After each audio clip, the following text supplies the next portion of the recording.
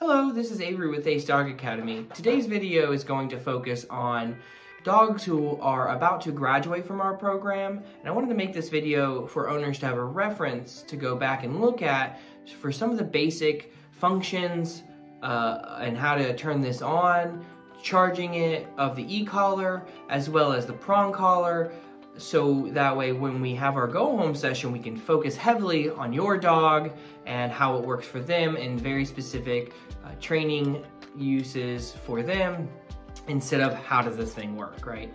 So let's get started there. This is the e-collar Technologies Mini Educator. The high majority of graduates will go home with this as their main tool. Some may have one called the Mini Educator or the Boss. If that's true of your specific dog, they work very, very similar and have honestly the same buttons. There is a black S button, a red S button, and a black T button. On the back, there is an L button, which is the on and off or the light button. And there is a little button that has an M/C on it here. Okay. And of course, there's the dial to control the stimulation levels. So in the morning, when you get up and you go to your dog's crate, I typically charge this in that general area just so it's all together. It's going to be plugged in, all right? So here's the charger, just plugs in like a normal cord. And on the end of it, there's a Y, so there's actually two cords on the end of it. Those are the plug adapters, those are the charging adapters. So they plug into the remote on the back here. Okay, there's a little rubber flap for waterproof purposes. You would open that up and stick the male socket in there. Okay, and then on the collar, same thing. To charge it, you would open the rubber flap and plug it in. When it is actually plugged into power, both of the lights on the collar and the remote here, or the remote and the collar here, turn red, indicating they're charging. They turn green when it is completely charged. Okay? So in the morning, you wake up, you go downstairs, it's charged. to get it ready to work, I unplug the remote. I make sure that the rubber door is closed. I unplug the collar, okay? And I also shut its rubber door to make sure it's gonna be waterproof if my dog wants to go jump in a creek or it's raining outside. There is a red dot on the top of the collar. There is a red dot on this side of the remote. To turn this collar on, you tap those together, okay? And it turns green, okay? And it flashes green, or it flashes red to indicate this one needs charged, but it flashes green to indicate that it is on.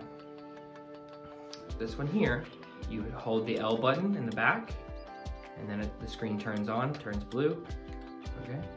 And they're already synced because I already turned this on, okay? You can turn this on before syncing them, before tapping the red dots together, or after, it's okay.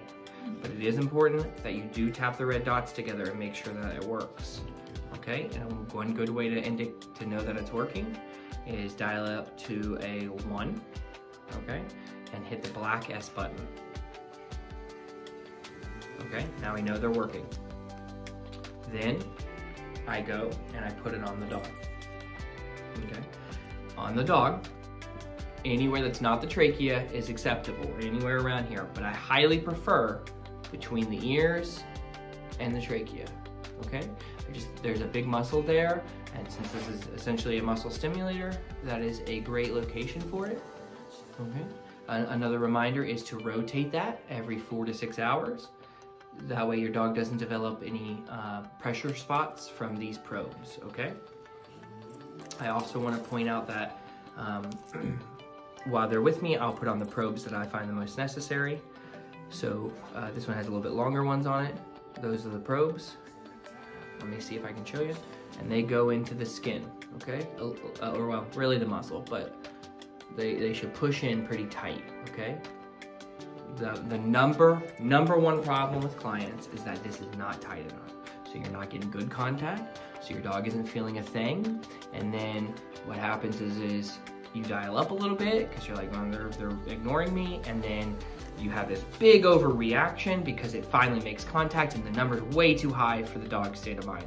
So just be mindful that it should be very tight on your dog's skin, so much so that when you go to move it, you can't really move it, and it pulls the muscle a little bit with it when you go to move it. That's how tight it should be. And just be mindful to move it every 4 to 6 hours if you leave it on, okay? Well, when you have it on. It comes off at night when they are asleep in the crate. If you put it on in the morning for potty time, to practice potty time, to have that communication, you should absolutely do that.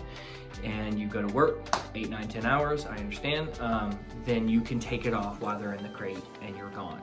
I do not take it off if I know I'm just like gonna go to lunch and come back, or I'm only gonna be gone for 2 or 3 hours. I'll just leave it on and then take it off, at bedtime every night. So off at bedtime and off when you're gone from the home for an extended period of time, because there's no need to irritate the skin any more than you have to. But if I'm gonna go away for short periods of time, or we're just practicing crate time while I'm home, it's gonna be on, okay? That's basically how this e-collar kind of, not necessarily how it works, but how you would unplug it in the morning, tap the red buttons together, turn it on, make sure it works, and then put it on your dog, okay? So we can see with Juno here, my lovely assistant, her e-collar is on, and it's in the right position between the ear and the trachea, but never on the trachea, of course. And do you see how tight it is when I go to move it? It pulls the muscle with it. That's the right size. And then also another check is to take 2 fingers, and it should be tight on you, but that's the appropriate amount of looseness if you're worried about it, okay? And I know it's making good contact. The other tip is when it's on, I also nuzzle it in there. So I first put it on, get to the right tightness, and do that with it to kind of shove it past the last few hairs. Good job. So now we're gonna show how the prong collar goes on, okay? So I always look at it like this, okay? So it goes around the neck like this. And there's this little triangular section to it, like that. And I don't want this all folded over and tangled. The other thing is there is this safety clip that I personally leave on the O-ring, okay? That's the safety ring there. I just leave it on there, but if it gets in your way and it's confusing, you can remove it and put it back on. The leash I also leave on there. Same thing, if it's confusing, you can take it off, do the collar itself, and then put all the leashes back on. But I leave this on the swivel ring, that's the D ring there. It's the one the leash is on, and I personally just leave it on there. When I go to put it on, it goes high, it goes up high, basically right behind the ears, of course. Watch out for the ears, some big floppy ears, you got little ears. Some dogs with big floppy ears will get caught in there. It's okay to put it on and then just pull their ears out gently if it's hard to handle both the ears and get it on. The other thing is, just make sure you get those ears out before you start using it, because you don't want to do that to your ears, right? So this is the correct order. It is prong, sorry baby, e-collar, and then whatever other collars you have, flea, or for her, it's a flat collar. Now, that safety clip right here is very, very important, okay? So this safety clip needs clipped, this clip here needs clipped to a different collar, preferably not the e-collar, but if you only have the e-collar and the prong collar, that's okay, because it's just for safety. It doesn't have any use or part of the mechanism of the prong collar. It is only for if the prong collar were to unattach itself, because there are these little prongs that slide together, and they can very rarely slide apart. So it's just safety. I only ever want an off-leash dog when I know it's going to be off-leash and I can control the environment, right? So that safety clip goes to her flat collar here. That way, if this were to undo, I still have a leash on my dog, okay? Very important, very, very safe. And so now this is over here. Now the prong collar, typically when I'm on the walk, I walk dogs on my left side here, so I want this out the right, I want the leash to come out the right side of her. I'm gonna be honest with you, this thing should be tight, okay? But it does have a little bit of, I can slide it around when I use both hands like that. So there is a little bit of play, not a lot. It's not loose, because I see a lot of people have it way too loose. Now your dog coming home is already fitted, so you don't have to worry about adding or take away links. But there is a little bit of play. I can shuffle it around, and then through normal use, it kind of shuffles around sometimes. It's not the end of the world, because the way it works is activate, deactivate. I just want to be able to pull on that when I'm walking my dog. So if it's up high, or I just don't really like it on that wrong side. I don't want it on the left side of her when she's on the left side of me, because then I can't get a good communication out of it. I can't activate it appropriately. So just a reminder, prong collar close to the ears, the base of the skull. It's already fitted for your dog coming home. We then have the e-collar. It is basically between 9 and 3 o'clock on the neck, but never at 6 o'clock, right on the trachea, ever. And then if you have a flat collar on your dog, it's on lower down, and your safety clip from your prong collar should always be attached, always. Every time that prong collar on, you better have that safety on. It's very important, okay? The prong collar should only really be used on the walk when the dogs come home. You're not gonna be using it in the house.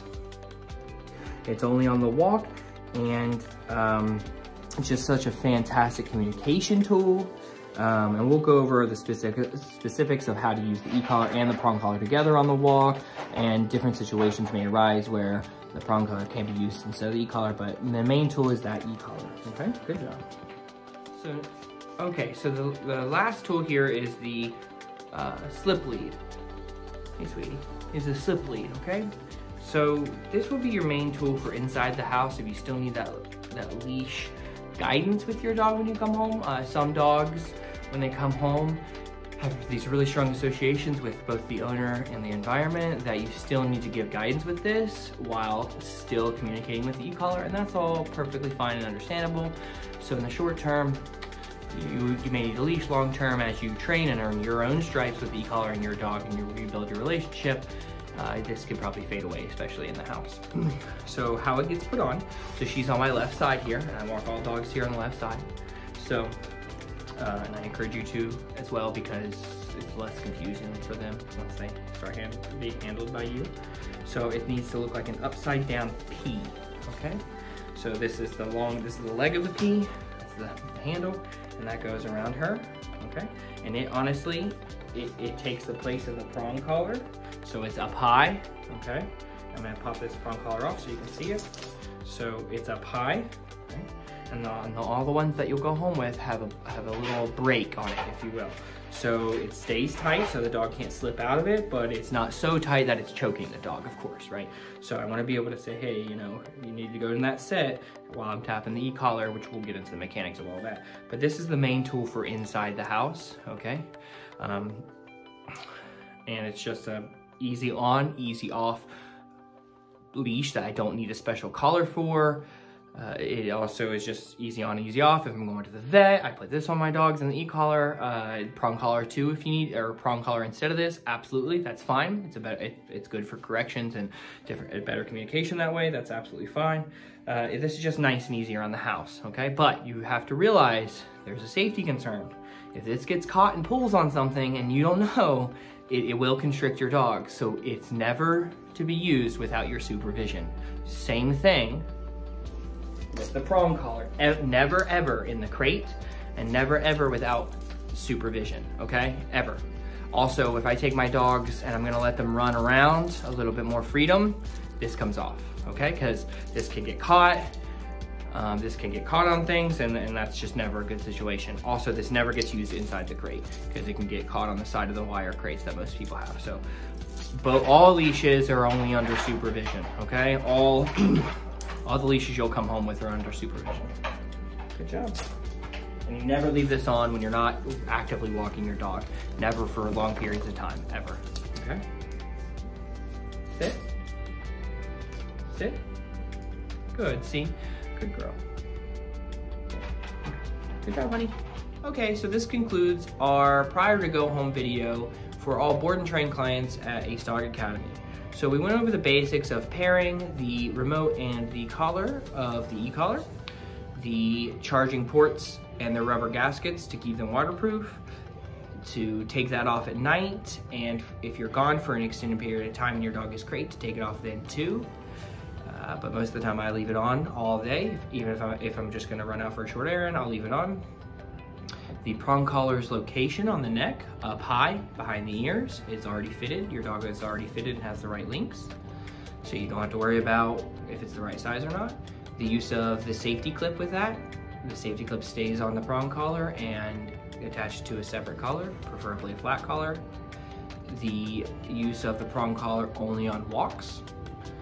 The use of the slip lead, is your main direction tool, right? Because the e-collar doesn't give directions, and sometimes when dogs go home they get a little confused because your house is a big distraction, you're a big distraction, sorry, and it's a big environment. So it's potentially years of associations that you have to help your dog through. Now, they know all the commands, hold them accountable, but sometimes they need that extra little guidance with that leash, and the leash is the best training tool in the world that's ever been invented.